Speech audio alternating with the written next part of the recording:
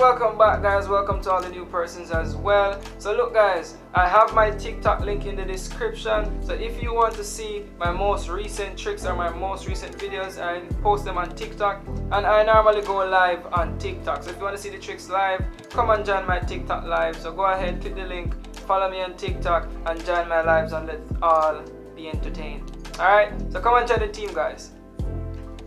Look, first step, you have the card just like this, 4 fingers at the back, thumb at the front.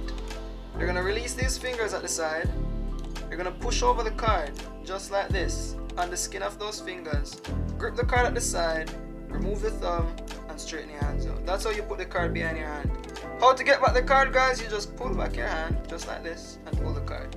So again, you have the card at the back, bring your 4 fingers forward, pull the card just like that. So in one motion it looks like that. So you guys might see a clip in the beginning where I was pulling at least 10 cards from the ear. That's exactly what we were doing. So I'll be teaching you guys soon how to hold all 10 cards behind your palm and how to get them one by one.